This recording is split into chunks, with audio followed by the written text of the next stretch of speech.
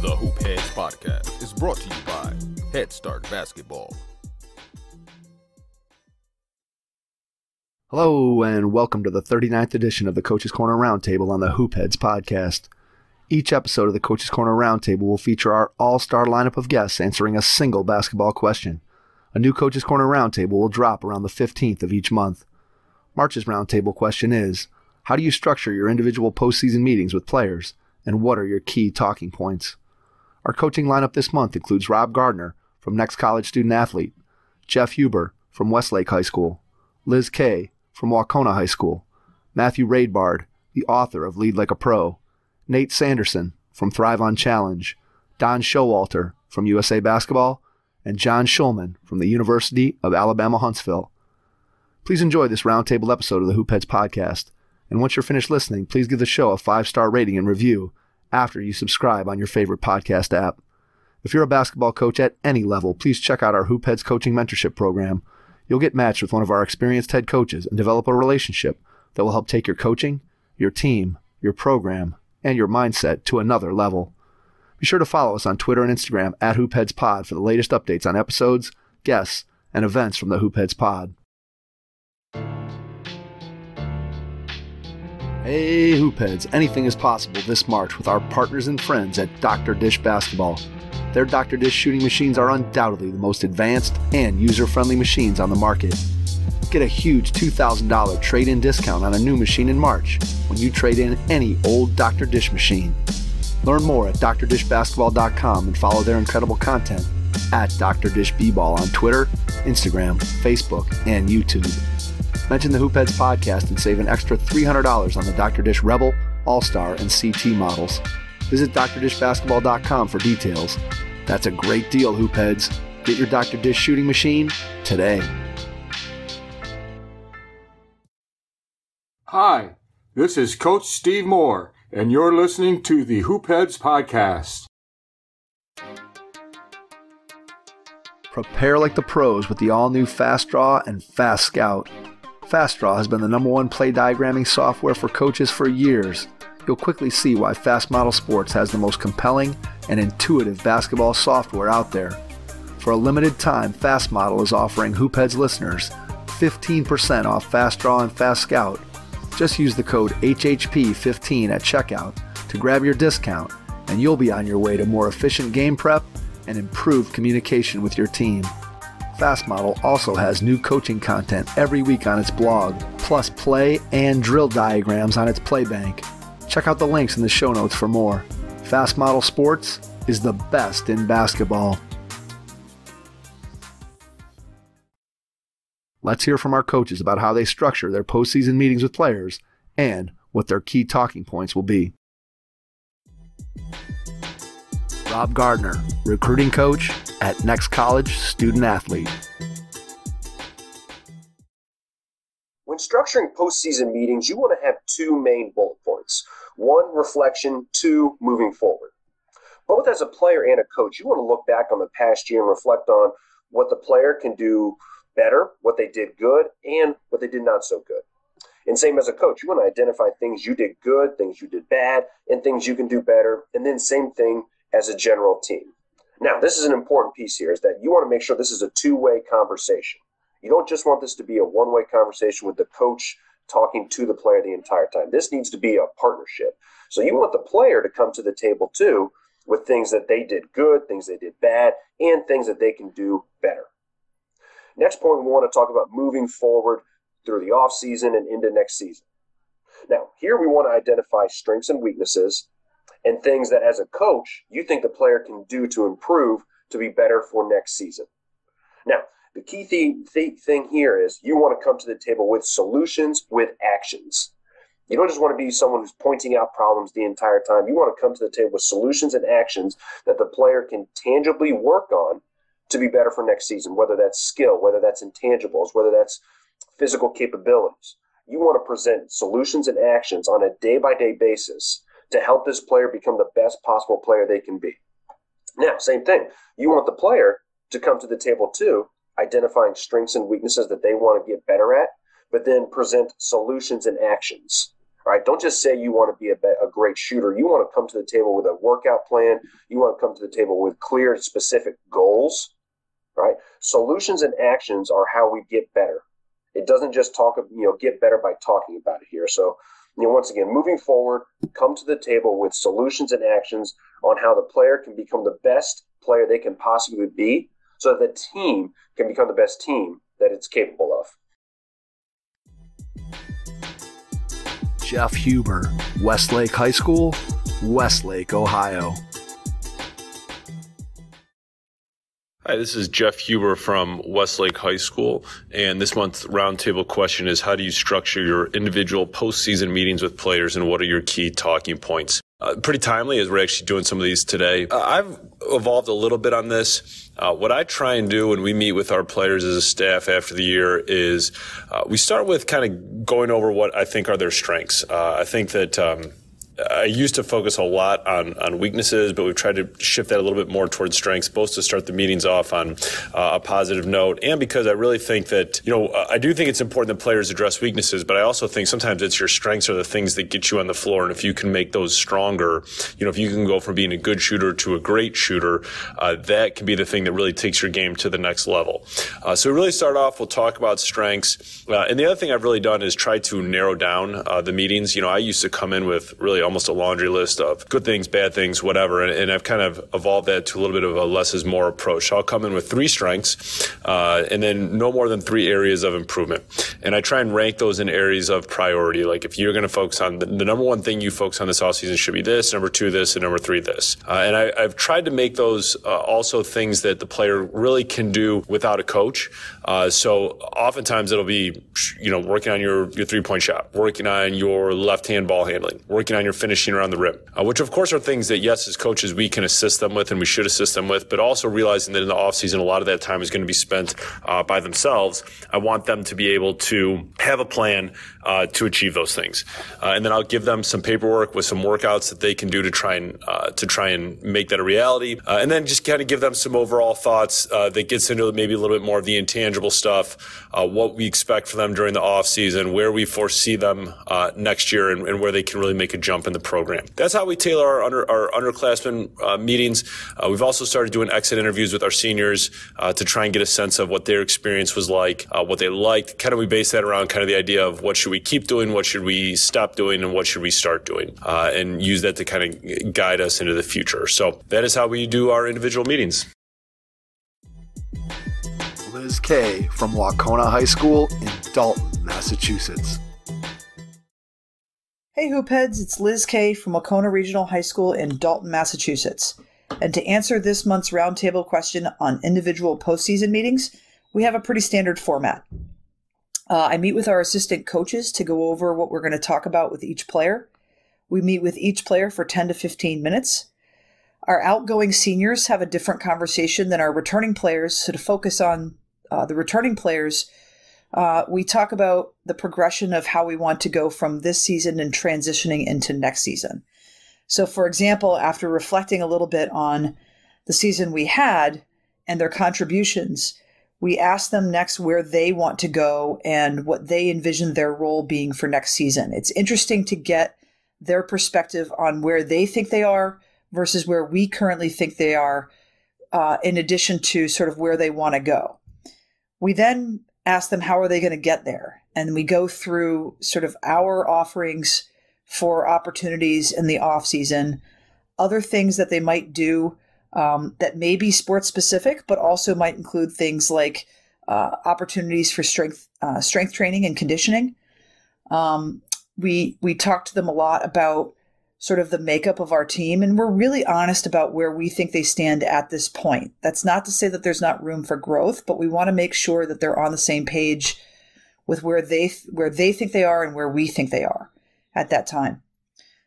We talk about our captains and sort of the ideas that they have about what makes a good captain, what makes a good leader, and who they think should be next year's captains. We always get their input with that, and we ask why. We tell them that if the grade level and if the number of captains were irrelevant, who do they really think should lead next year's team?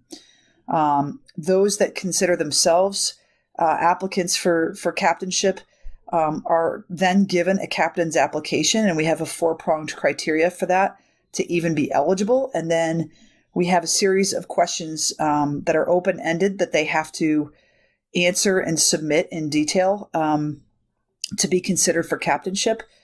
The kids are usually pretty articulate about this because they know what the expectations are within our program.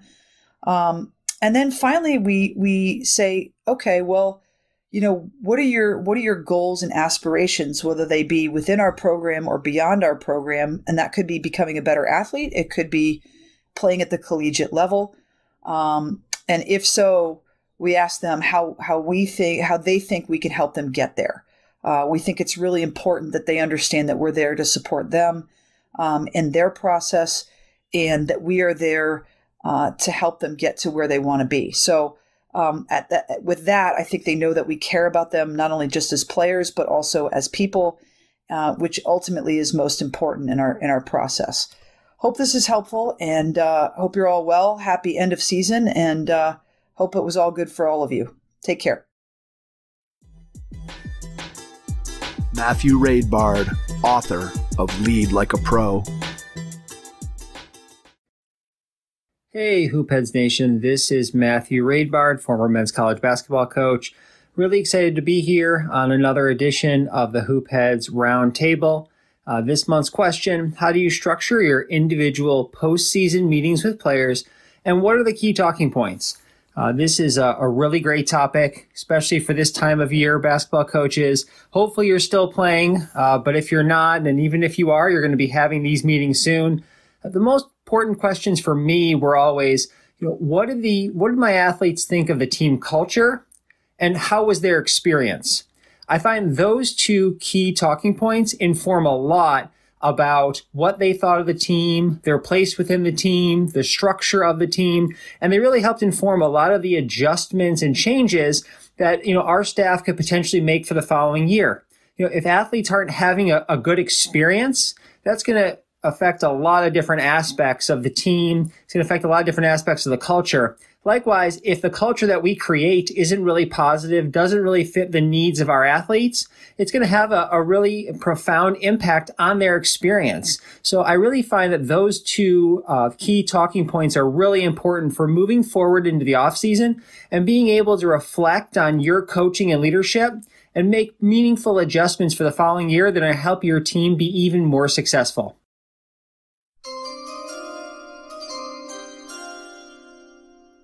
Hey, college basketball fans, join the action during March Madness with DraftKings Sportsbook.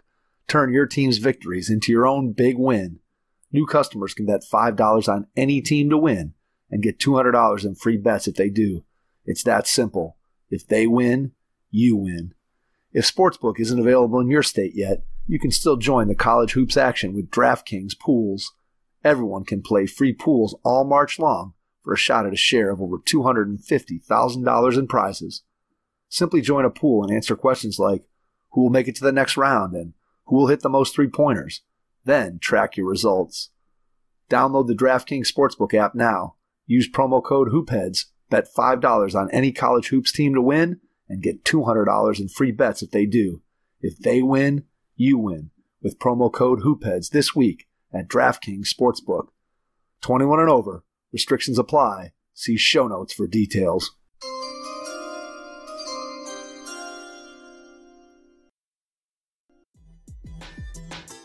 Nate Sanderson, Thrive on Challenge.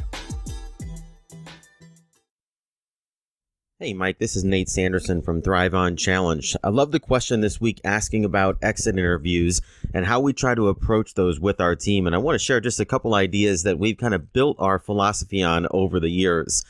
First of all, we see our exit interviews as an opportunity to gain as much information and as much perspective on the season as we can. Obviously, during the year, we're doing one-on-one conversations. We're checking in with players, but we really don't have time to get in depth with some of the things that can help us to plan and prepare, as well as to improve the program before next season.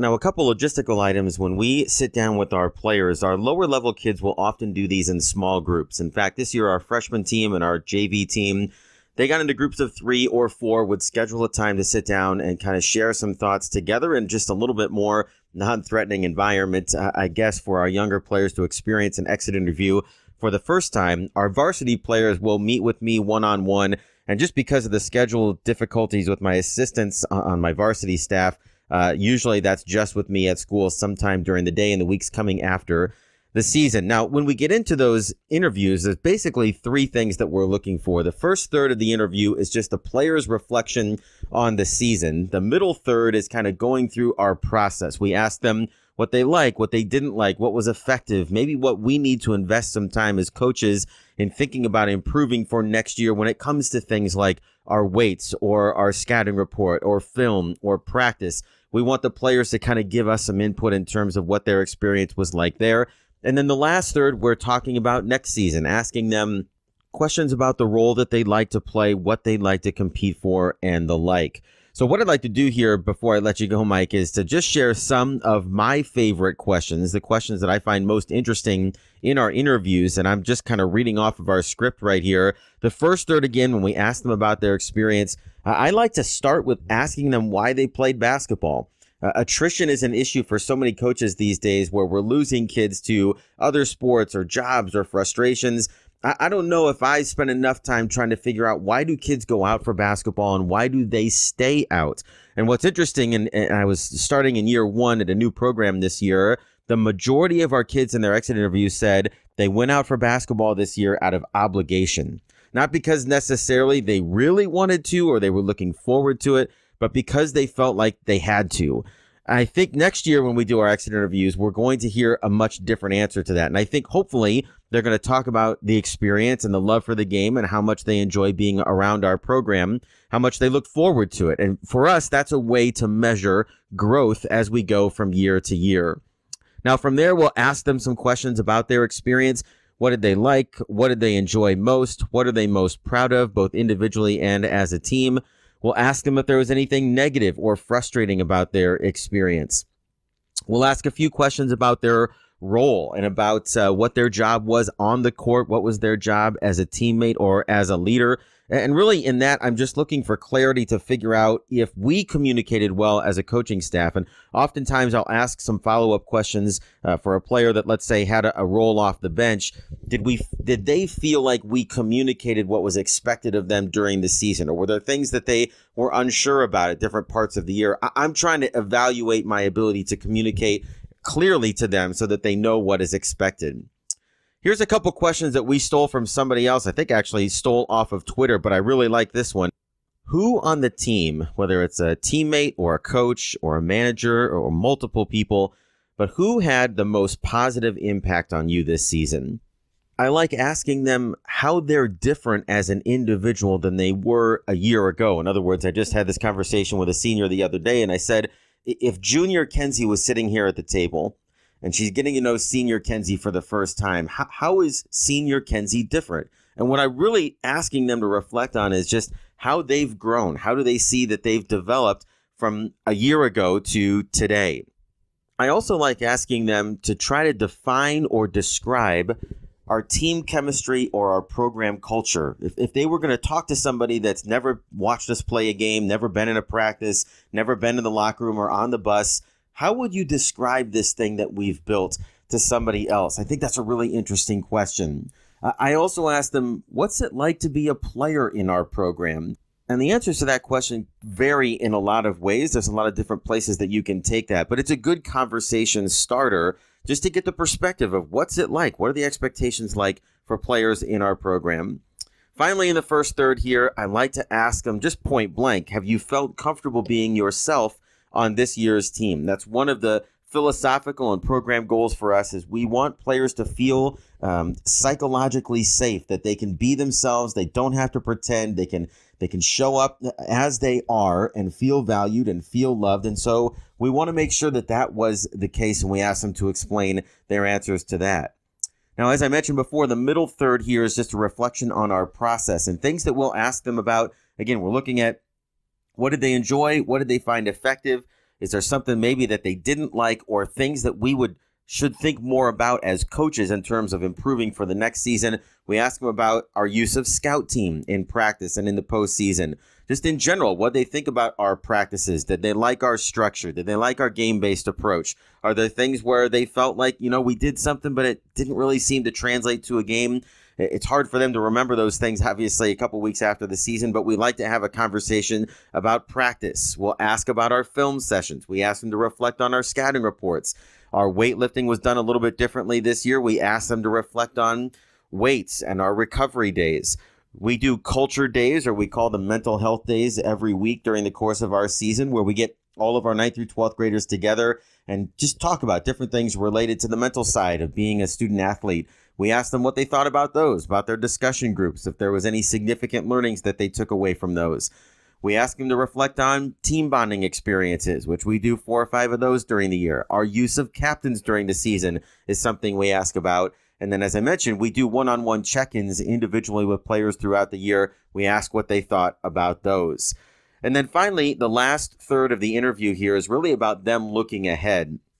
And the first question that I ask, and this is just from experiences that I've had in other places, but is there any reason that you would not go out for basketball at Mount Vernon next year? And I think this is just a way to clear the air at the end of the year. If you have some players that are thinking, Coach, I don't know if I'm going to go out next year, or maybe I want to try a different sport, or maybe I'm, overwhelmed with my school, or whatever it might be. Sometimes we hear those things in the spring, but we just never really know how accurate they are. And so we've gotten a lot of mileage just getting in front of some of those issues. Just knowing where players are at the end of the year, I think is worth asking in the exit interview. Now, another question that we get a lot out of here is, do you anticipate any drama on next year's team? Again, I'm trying to just get ahead of if there's issues with playing time, if there's maybe an attitude with a younger player, if they're not sure about how next year's freshmen are going to fit in. If anybody has any concern about things that could be disruptive to our team culture, I want to know about those things, at least to get them on our radar as a coaching staff so we can prepare for some of those things in the summertime, and certainly scripting some of our culture days to anticipate some of those potential challenges. When it comes to their role, their experience for next year, we really want to hone in not necessarily on what they want to do, i.e., I'd like to score more, I'd like to start, I'd like to have a greater role, but really trying to get them to reflect on what's the cost of that goal. If you want to go from being a player that played 10 minutes off the bench to being a starter, that's a great goal, and certainly, that should be something hopefully that all of our bench players aspire to. But what they have to understand is, what is going to be required of them? What skills do they have to improve? What work do they have to do in the offseason to give themselves a chance to compete? And in the context of that question, I'm always explaining to everybody, look, at the end of the year, like in some ways, the rotation for next year will be like Tetris. We take out the players that were the seniors and all the names kind of fall from there, into the place in front of them. But it's also a little bit like ending a board game. And my grandma always used to say, when we got done playing a board game, even if we ran it back and I might feel good about winning, she would always say, Nate, the pieces all go back in the box in the end. And in a sense, that's kind of how we restart after every year. And so, for example, this year we had a junior point guard that was very steady but not very dynamic and could do the job, but maybe was a neutral player when it came to our skills without really adding a ton of pluses to the offense or to the defense. And so we were just clear, look, it may be that you're going to play as many minutes next year in that role, but if we can become a little more dynamic or play a little bit faster with somebody else playing on the ball a little bit, then we're certainly going to explore that in the offseason. And I think that's only fair to outline or to explain some of those possibilities to players as they're reflecting on what their goals are for the coming year. Finally, a couple other questions that we like here, and I apologize for giving you so many. I like to ask who they're going to look to for leadership next year. Almost always, players will talk about rising seniors, and then I'll ask them, well, what about somebody that's not going to be a senior next year? Who do you think is going to have a positive influence on the team? And what I'm really looking for there is not next year's generation of leaders, but the generation after that. Who are some of the rising juniors that I should be already starting to help prepare and develop as leaders because the team sees them emerging in that way? Finally, at the end here, this is my second finally, I apologize, but I love asking this question. what is it like to play for me? Now, my AD, we always share the notes from our exit interviews. I take notes on a Google Doc and I share them with the staff. I share them with our athletic director simply because he likes to see sort of that inside view of the program. And one of the things he said in my eval last week as we were kind of concluding and reflecting on the season is that when you do an exit interview and you're asking for feedback, you really have to do a great job of creating a feeling of safety for the player to respond where they feel comfortable giving some criticism or giving some suggestions. And this is one of those questions where if they don't have that, usually you're just going to get praise. But I think we've done a good job of really trying to ask that from a legitimate way of I'm trying to find ways to improve. But it's great to hear players describe what is it like to play for me has been a really insightful question. And then related to that, we follow up with, how do you like to be coached? And is there a way that I can coach you better or communicate with you better next season? And that's really opened my eyes to players that can be pushed a little bit more. And they'll say that. Or players that say, Coach, there were times where I was down on myself and I really need someone to pick me up. And I didn't realize that maybe that's a role that our coaches, at least one of us, should have in that player's life during the season. And some of those things are brought to light. Now, the last question here that I really like to land on before we start talking about just open gyms and opportunities in the off season is asking them, how has your basketball experience impacted your life outside of basketball? Is there anything that you've learned, anything from this experience together this year that you think either has had an impact on life outside of basketball or will stay with you in the future to help you outside of the game? And to me, everything that we do during the season, we are oriented around a transformational coaching philosophy. Our goal is to use the game of basketball to help impact positively the lives of our players, both in the game and outside of the game. If players can't answer this question, if they can't come up with something that they can take from the game and relate it to the rest of their life, I feel like I've failed them as a coach, honestly. Now, I coach in the state of Iowa, and we had a very famous high school football coach named Ed Thomas who has a quote on a plaque up at Appleton Parkersburg, and it says, "If all I've done is teach you how to block and tackle, then I've failed you as a coach." And I think this question of asking them to reflect on what they've learned that they can apply to the rest of their life is really a way to keep our mission at the forefront for us as coaches. And keep it in check a little bit to hold us accountable to really being explicit about trying to impact them both as people and as players. Now, we conclude our interviews by asking players to ask me a question. They know that the only way out of this interview is for them to come up with some question for me. And again, it's just a way to drive the conversation in a little bit different direction and kind of get an idea of what's on their mind as they think back to the season and they look ahead to next season. But it's been a fun way to connect with our players when we throw that in at the end. Now, Mike, I know that was probably a little bit more than you bargained for, but I'm passionate about exit interviews. We're doing them right now with our team, and I don't know if there's a better way to conclude your season to find out information you couldn't find another way and to help prepare for the next season than meeting with your players one-on-one and devoting some time to listening to their perspectives. Don Showalter, USA Basketball. Hey, Don Showalter here with USA Basketball. Give me some insight on what we do for individual postseason meetings with players. I think it's really important that you have a plan when you visit with players at the end of the meeting, at the end of the season with their meeting. A number of questions that you would ask is, where do you see yourself next year? What do you think you have to do to reach your goal? And then give them some advice on what you see. But let it be a meeting where they give you feedback and then you respond with it. To me, that's the best because then they have ownership in it. And of course, you give them a list of things they can do during the summer, open gyms, camps, whether they're playing on the AU teams, club teams, or whatever. But make sure they understand that the skill development that they have to reach is something that is very important to them in order for them to play next year. And then just get to know them a little bit. I think after the season's over, give them a week or two off, and then have a visit with them after the couple weeks removed from the season. I think this is best just to give everybody a clearer head on what to talk about and what to visit about. Thank you. John Shulman, University of Alabama-Huntsville, and the 720 Sports Group. This is John Shulman, head coach at Alabama-Huntsville. Question is about postseason meetings and your talking points and how do you want to structure it. I think, number one, it's a great question. Number two, I think you have to start by being a great listener. Probably not what you want to hear, some of the things, but I think you bring them in and one-on-one meetings and tell me what you liked and tell me what you didn't like.